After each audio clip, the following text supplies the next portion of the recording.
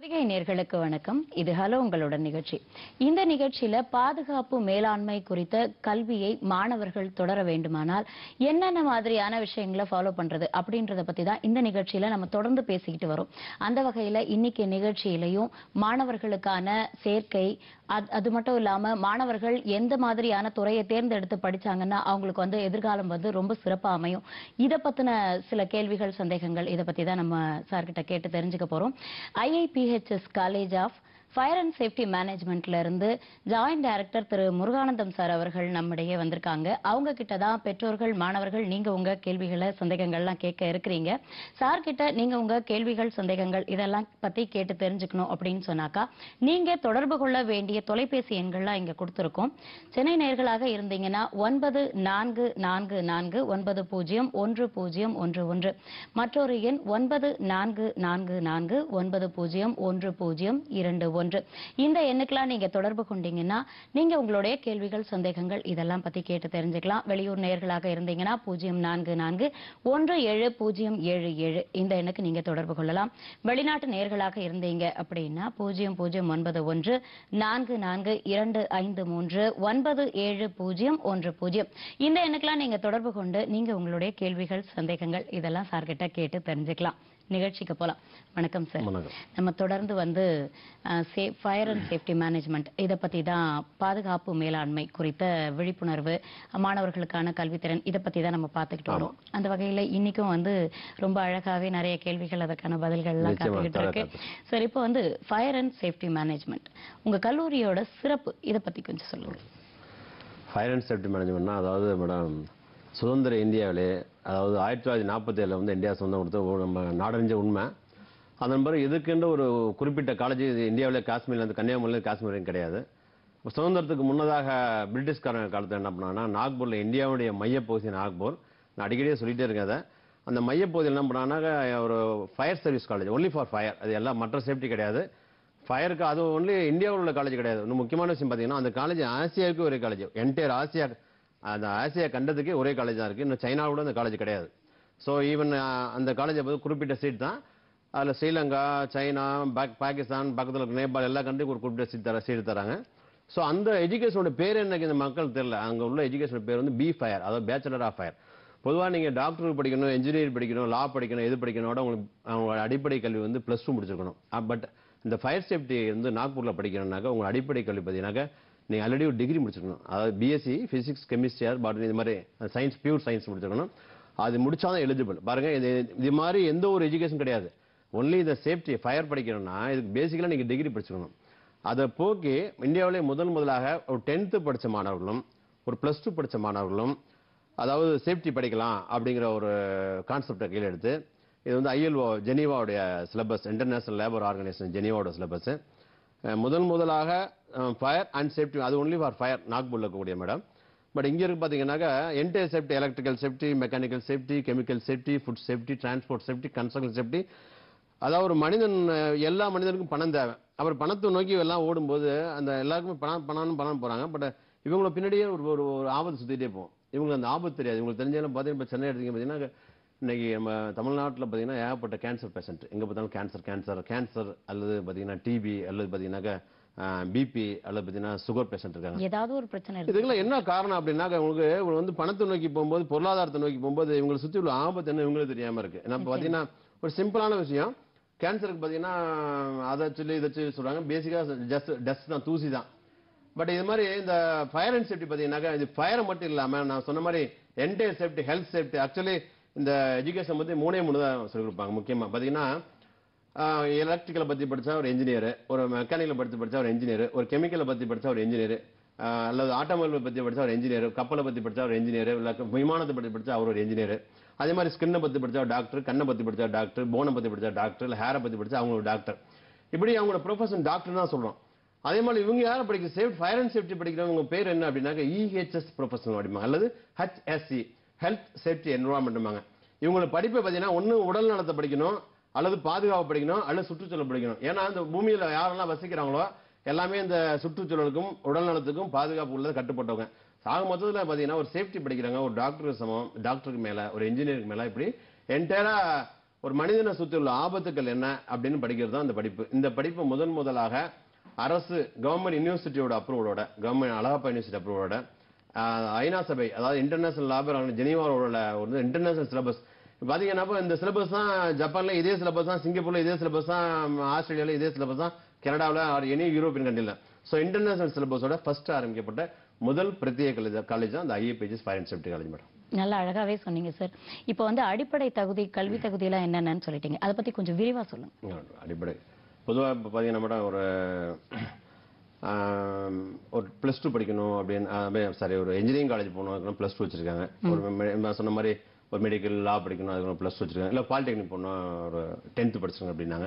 So அடிப்படை கல்வி minimum 10th படிச்சா நீங்கள் டிப்ளமோ அல்லது வேற ஏதாவது படிக்க முடியும்.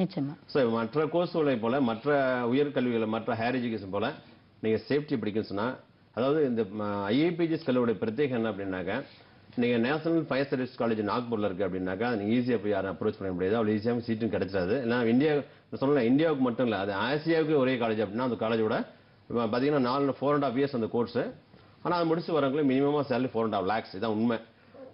ஆனால் அது எல்லாரும் ஒரு எளிமையான ஒரு கிராமத்தில் உள்ள ஒரு சாதாரண மிடில் கிளாஸ் சேர்ந்த மாணவர் உங்களுக்கு பண்ணுற அந்த நிகழ்ச்சியை பார்த்துட்டு இருக்க ஒவ்வொரு பேரண்ட்ஸும் தெரிஞ்ச வேண்டிய விஷயம் என்ன அப்படின்னாக்க, உங்கள் குடும்பத்திலே ஒருத்தர் சேஃப்டி படிக்கலாம். அதாவது 10th படிச்ச மாணவர், கிராமத்து மாணவரும் சரி, சிட்டியில் படிக்கிற மாணவரும் சரி, யாராக இருந்தாலும் சேஃப்டிங்கிற எஜுகேஷன் படிக்கலாம். ஏன்னா சேஃப்டி எஜுகேஷன் பார்த்தீங்கன்னா, இதற்கு முன்னாடி இங்கிலாந்தில் பார்த்தீங்கன்னா யூரோப் கண்ட்ரீஸ் ரொம்ப ஃபேமஸ் ஆச்சு. அது இந்தியாவிலையும் அது கொண்டு வந்து இந்த IIPHS fire and safety college நடத்திட்டு இருக்காங்க. இந்த வெரி ஃபர்ஸ்ட் காலேஜ் அப்படின்றாங்க. முதல் பிரத்யேக காலேஜ். இங்க படிக்கக்கூடிய மாதிரி 10th படிச்ச மாணவன், +2 படிச்ச மாணவன், இல்ல ஏற்கனவே உங்க பையன் BE, BTech, ME, MTech படிச்சிருக்காங்க, இல்ல நீங்க ஈவன் நீங்க மெடிசன் MBBS படிச்ச டாக்டர் கூட படிக்கிறாங்க. So any degree, BA Tamil literature படிச்சிருக்கலாம், BA English literature படிக்கலாம், இல்லை ஃபிசிக்ஸ், அதாவது ஆர்ட்ஸ், எனி ஆர்ட்ஸ் படிச்சிருக்கலாம். ஸோ எல்லா கல்வி படிச்சவங்களுக்கும், ஒரு 10th படிச்சவங்க, +2 படிச்சவங்க, டிகிரி படிச்சவங்க, அதிலே PG பண்ணாங்க, அப்படி எல்லா கல்லூரியில் எல்லா கல்வி படிச்சவங்களுக்கும் உள்ள மாதிரி இங்க கோர்சஸ் இருக்கு மேடம். உதாரணமா 10th படிச்சவங்களுக்கு 3 years diploma in fire and safety engineering படிக்கலாம். +2 படிச்சவங்க அதே fire and safety BSc fire and industrial BScங்கிற course. இந்த கோர்ஸ் வேற எங்க இருக்கு அப்படின்னு பாத்தீங்கன்னாக்க, கொச்சின் யூனிவர்சிட்டியில் இருக்கு. ஸோ தமிழ்நாட்டில் இது கொச்சின் யூனிவர்சிட்டியில் ரொம்ப நாளாக இருக்கு. பட் அது பார்த்தீங்கன்னா அதுவும் ஒரு 60-70 சீட் தான் இப்போ. ஸோ +2 முடிச்சவங்க BSc படிக்கலாம். இல்லை நான் ஆல்ரெடி BE BTech பண்ணிட்டேன் சார், இப்போ நான் திரும்ப போய் 2 வருஷம் 3 வருஷம் படிக்கணுமா அப்படிங்க நினைக்கிறவங்க என்ன பண்ணலாம், 1 year கோர்ஸ் PG டிப்ளமோ படிக்கலாம், post graduate diploma in fire and safety management படிக்கலாம். இல்லை BE BTech பண்ணவங்க என்ன பண்ணணும், எனக்கு கொஞ்சம் ஹானர் ஏரியா இருக்கணும், எனக்கு ப்ரெஸ்டீஜியஸாக இருக்கணும், எனக்கு கொஞ்சம் பெருமையாக இருக்கணும்னு சொல்லும்போது நான் MBA பண்ணலாமான்னா, MBA and MSc fire and safety management courses உள்ள ஒரே காலேஜ். நான் சொல்லணுங்கிறதா சொல்ல, நீங்க பார்த்தோன்னா சார் IIPHS காலேஜ் தான் உங்கள்ட்ட மட்டும் தான் இருக்குன்னு, உண்மையிலே எங்க மட்டும் தான் இருக்கு. நீங்க இப்போ மாணவர் கையெல்லாம் கையில சாதாரணமா உலகத்தை கையில வச்சிருக்காங்க. அந்த MBA MScங்கிற கோர்ஸ் இந்த வருஷத்துக்கு 20 சீட் தான் மேடம்.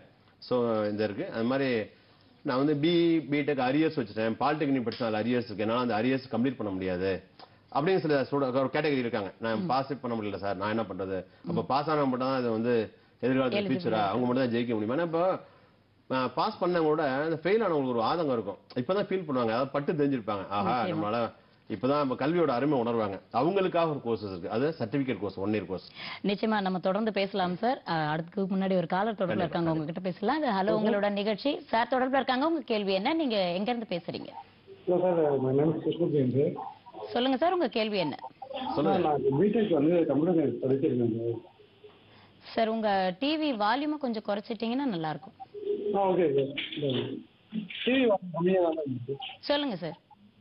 அதான் நான் BTech computer science படிச்சிருந்தேன். BTech computer science. BTech computer science முடிச்சிட்டீங்களா? இல்ல முடிச்சிட்டேன் சார், பட் ஆனா அரியர்ஸ் இருக்கு சார். அரியர்ஸ் இருக்குங்களா? ஆமா சார். ஓகே. நீங்க +2 முடிச்சானே போறீங்க. அப்போ நீங்க 3 வருஷம் படிக்கணும்னு ஆசைப்பட்டீங்க அப்படின்னா முடியும். உங்களால இன்னும் ஒரு 3 வருஷம் உங்களால ஸ்பெண்ட் பண்ண முடியும், செலவு பண்ண முடியும்னு சொன்னா நீங்க BSc படிக்கலாம், BSc சேஃப்டி மேனேஜ்மெண்ட். இல்ல சார் நான் அந்த மனப்பக்குவத்துல இல்ல, நான் திரும்ப 3 வருஷம் படிக்க முடியாது சார், நான் படிச்சுட்டு உடனே வேலைக்கு போகணும் அப்படின்னா கண்டிப்பா நீங்க 1 year சர்டிபிகேட் கோர்ஸ் படிங்க. ஓகே சார், கண்டிப்பா 1 year சர்டிபிகேட் கோர்ஸ் படிங்க. நீங்க உண்மையிலேயே இந்த BE BTechல படிச்சு நீங்க பாஸ் ஆயிருந்தா என்ன சம்பளம் கிடைக்காதோ, என்ன வேலை வாய்ப்பு கிடைக்கோ அதை விட கூட தான் அந்த 1 year படிச்சா போதும். ஓகேங்களா? Okay sir. நீங்க இந்த நிகழ்ச்சி நீங்க முழுவதும் பாருங்க, சரிங்களா? Okay sir. நன்றி சார். சார் இப்போ நம்ம முன்னாடி பேசிக்கிட்டு இருந்த மாதிரி இந்த கோர்சஸ் ஆஃபர்ஸ், என்னென்ன கோர்சஸ்லாம் ஆஃபர் பண்றீங்க அப்படிங்கறத பத்தி தான் முன்னாடி பேசிக்கிட்டு இருந்தோம். ஸோ அதை பத்தி டீட்டெயிலாக கொஞ்சம் சொல்லுங்க. அதாவது மேடம் இந்த ஃபயர் அண்ட் சேஃப்டி கோர்ஸ்னா பார்த்தீங்கன்னாக்கா சும்மா பேப்பரில் பார்த்தீங்கன்னா சேஃப்டி கோர்ஸ் நடத்துறாங்க சேஃப்டி கோர்ஸ் நடத்துறாங்க போடுவாங்க. பட் இந்த இதில் பார்த்தீங்கன்னாக்கா டிப்ளமோ இன் சேஃப்டி இன்ஜினியரிங் இது 10th முடிச்ச மாணவர்களுக்கு, அப்புறம் 3 years இது, அப்புறம் பிஎஸ்சி இன் சேஃப்டி மேனேஜ்மெண்ட் இதுவும் 3 years, பட் +2 படிச்சிருக்கணும் அதுக்கு. And then MSc safety management இது என்வரான்மெண்ட் ஹெல்த் சேஃப்டி அப்படி சொல்லுவாங்க. இது மினிமம் எனி டிகிரி படிச்சிருக்கணும், அப்படி தான் எம்எஸ்சி படிக்கலாம். And then MBA industrial safety, MBA industrial safety பார்த்தீங்கன்னா இப்போ பிஇ பிடெக் பண்ண யார் வேணா படிக்கலாம். அதை ஐ மீன் மினிமம் டிகிரி இருக்கணும். தென் பிஜி டிப்ளமோ பார்த்தீங்கன்னா எனக்கு 2 years எம்பிஏ எம்எஸ்சி என்னால் 2 years ஸ்பெண்ட் பண்ண முடியாது, இல்லை அதற்குரிய என்ற பொருளாதாரம் அவ்வளோ ஃபீஸ் கட்ட முடியாது, நான் 1 yearலேயே படிச்சு போனால் நீங்கள் PG diploma environment health safety படிக்கலாம். இது மாதிரி இப்போ நான் அரியர்ஸ் வச்சிருக்கேன், நான் பாலிடெக்னிக் அரியர்ஸ் வச்சிருக்கேன், இல்லை பிஇ பிடெக் அரியர்ஸ் வச்சிருக்கேன், இன்ஜினியரிங் படித்தேன், இல்லை என்ன டிகிரி படித்தேன், அவங்க அந்த அரியர்ஸ் உள்ளவங்களுக்கு அந்த certificate course and 500 industrial safety பண்ணி படிக்கலாம். So diploma BSc MSc MBA PG diploma and certificate கோர்ஸ்னு எல்லா வகை மாணவர்களுக்கும் பாஸ் பண்ணவங்க, அரியர்ஸ் வச்சிருக்கவங்க, 10th படிச்சவங்க, +2 படிச்சவங்க, அப்படி எல்லாத்துக்குள்ள கோர்ஸ் வச்சிருக்க மாட்டாங்க. ரொம்ப அழகாவே சொன்னீங்க சார். இப்போ மாணவர்களுக்கு எந்த மாதிரியான பயிற்சிகள் எல்லாம் கொடுத்துட்டு இருக்கீங்க? உண்மை, அதாவது மேக்ஸிமம் தியரிட்டிக்கல். இப்போ சமீபத்தில் பார்த்தீங்கன்னாக்கா நம்ம கவர்மெண்ட் இந்தியன் கவர்மெண்ட்டாக இருக்கட்டும், இல்லை இன்னைக்கு கூட போட்டிருக்காங்க, என்ன போட்டிருக்காங்கனாக்கா இன்னைக்கு பேப்பர் இன்றைய தினசரி பேப்பரில் என்ன போட்டிருக்காங்கனாக்கா 5ஆம் வகுப்பு படிக்கிற மாணவர்களுக்கு சட்டசபையில் என்ன பண்ணியிருக்காங்கன்னா, அதாவது சட்டத்தை பற்றி சட்டத்தை பற்றி 5ஆம் வகுப்பு படிக்கிற மாணவர்களுக்கு கிராமத்து மாணவர்களை சொல்லிக் கொடுக்கணும்னு சொல்லியிருக்காங்க கவர்மெண்ட்டில். அதே போல் நான் வந்து சின்ன ரிக்வஸ்ட் வைக்கிறேன் அப்படின்னாக்கா 5ஆம் வகுப்பு மாணவர்களுக்கு சட்டம் மட்டும் இல்லாமல் பாதுகாப்பு பற்றிய ஒரு கல்வி விழிப்புணர்வு வந்து 5thலேருந்து ஸ்டார்ட் பண்ணால் இன் ஃபியூச்சரில் அவங்க நல்லா இருக்கும். ஏன்னா இப்போ வந்து படித்து அதிகமாக சம்பாதிச்சு இந்த பணம் பொருள் புகழ்லாம் எதுக்கு அப்படின்னாக்கா சுவர் இருந்தால் தான் இங்கே சித்திரம். அப்படிங்கிறப்ப வந்து முதல்ல மாணவர்கள் சொல்லுவாங்களே, தன்னை தானும் அறிந்து கொண்டு ஊருக்கு சொன்னவர்கள் தலைவர்களாகவில்லை அப்படிம்பாங்க. அது மாதிரி முதல்ல தன்னையும் பாதுகாத்து கொண்டு தன்னை நம்பி இருக்க குடும்பத்தில் உள்ளவங்களையும் பாதுகாத்து கொண்டு அந்த ஃபேக்டரியில் தான் நம்பி இருக்கிற அத்தனை பேர் ஊழியர்களுடைய முதலாளி ப்ராப்பர்ட்டி என்வரான்மெண்ட் சுற்றுச்சூழல் எல்லாத்தையும் பாதுகாக்கக்கூடிய பொறுப்பு தான் இந்த சேஃப்டி மேனேஜ்மெண்ட். இது திடீர்னு 2 வருஷம் 3 வருஷம் படிக்கிறாங்கன்னா படிக்க ரொம்ப கஷ்டம். அதனால 5th ஸ்டாண்டர்ட் 5ஆம் வகுப்பு படிக்கிற மாணவர்களுக்கு அங்கேருந்தே ஸ்டார்ட் பண்ணிட்டாக்க இன் ஃபியூச்சரில் படிக்கும்போது 10th படிக்கும்போது +2 படிக்கும்போது பார்த்தீங்கன்னா மாணவர்களுக்கு வந்து சேஃப்டி படிக்கிறாங்க, படிக்கல, இன் ஃபியூச்சரில் சேஃப்டி டிகிரி டிப்ளமோ வாங்கல, பட் அவங்க 2 வீலரில் எப்படி போகணும், இல்லை கெமிக்கல் எப்படி ஹேண்டில் பண்ணணும், இல்லை டிரான்ஸ்போர்ட்டு, இல்லை ஒவ்வொரு எங்கேயாவது ஒரு சினிமா தேட்டரில் இருக்கட்டும், இல்லை ஹாலில் இருக்கட்டும், இல்லை ரோட்டில் இருக்கட்டும், இல்லை சாப்பிடும்போது உணவு எப்போ சாப்பிடணும், எவ்வளோ சாப்பிடணும், தன்னுடைய உடல் நலத்தையும் உயிரையும் எப்படி ஒரு மாணவன் ஒரு மனிதன் எப்படி பாதுகாத்துக்கிறத வந்து பள்ளி கல்வியாக ஆரம்பிச்சா ரொம்ப நல்லா இருக்கும். ஸோ அதாவது இதெல்லாம் தாண்டி நம்ம இப்போ இருக்கக்கூடிய IIPHS fire and safety college பார்த்தீங்கன்னாக்கா சென்னை விருகம்பாக்கத்துலையும் புதுக்கோட்டையில் இருக்குது. இவங்க என்ன பண்ணுறாங்கன்னாக்கா டோட்டலாக எல்லா டிகிரி படித்தவங்களும், அதாவது டிகிரி டிப்ளமோ இந்த உலகத்தில் நம்ம நாட்டில் மட்டும் இல்லை, இந்த உலகத்தில் எத்தனை படிப்பு இருக்கோ அத்தனை படிப்பு படிச்சுட்டு யார் எங்கெல்லாம் வேலை செய்கிறாங்களோ அந்த வேலை பார்க்கும்போது அவங்க அறியாமல் என்னென்ன ஆபத்துகள் இருக்கு, அந்த ஆபத்துலேருந்து இவங்க எப்படி பாதுகாத்துக்கணும் அப்படிங்கிற பயிற்சி தான் கொடுக்குறேன். இதை வந்து தியரிட்டிக்கலாக கொடுத்தா பார்த்தீங்கன்னாக்கா சொல்லுவாங்க, பொதுவாகவே வந்து ஏட்டுச்சொருக்கா கறிக்கு உதவாது ஒரு பழமொழியும் சொல்லுவாங்க இல்லையா. சரி பார்த்தீங்கன்னா இந்த கேட்டரிங் படித்தவங்க பார்த்தீங்கன்னா கூட கிண்டல் பண்ணேன்னாக்கா ஒரு 75 80 90 வயசுல உள்ள பாட்டி செய்கிற சமையலை கூட கேட்டரிங் படிச்சு ஒரு காலத்தில். ஏன்னா அதனால பண்ணால் ஃபுல் அண்ட் ஃபுல் ப்ராக்டிக்கல்.